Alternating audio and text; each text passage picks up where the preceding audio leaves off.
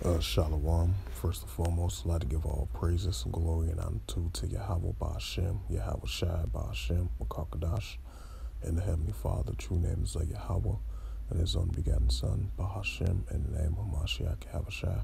Those are their true names in the ancient Paleo Hebrew, the Lashwan Kadash, the whole tongue. And I say Shalom to the elders, Wa'akim, Wa'akwaf, and I say Shalom.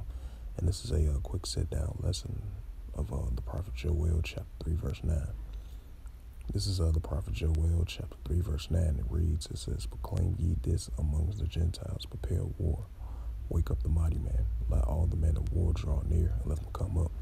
Right, while we seeing the Russian-Ukraine situation is intensifying, and we seeing Russia versus NATO as Belarus and Russia as allies increasing to the build-up versus NATO, EU versus NATO, Russia versus NATO, the Russian-Ukraine situation, like I mentioned before, and what's taking place down in the South China Sea, China versus Taiwan, as China continue building up their military presence as they getting closer and closer to invading Taiwan, and the United States going to have to step in of that as well too.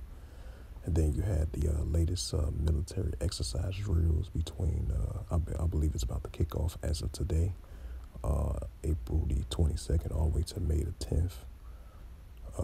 From, I believe, the Philippines, Japan, and the United States, and many other nations that's going to join that military exercise drills around the ongoing amending tensions with China, especially over there in disputed territorial islands and down there in the South China Sea as well, too. And then over there in the Korean Peninsula, you got North Korea versus South Korea, Japan, and the United States.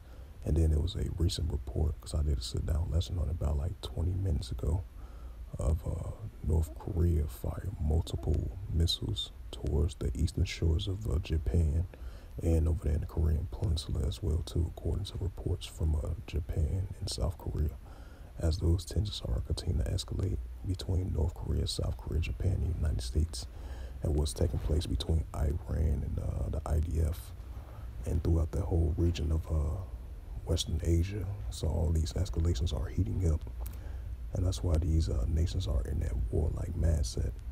The prophet Joel, chapter 3, verse 9, "Proclaim ye this amongst the Gentiles. Prepare war. Wake up the mighty man. Let all the men of war draw near, and let them come up." Right, and that's what's taking place over there in the Valley of Jehoshaphat, which is Yahushua over there in Western Asia. So escalations are rising, and it's only going to increase.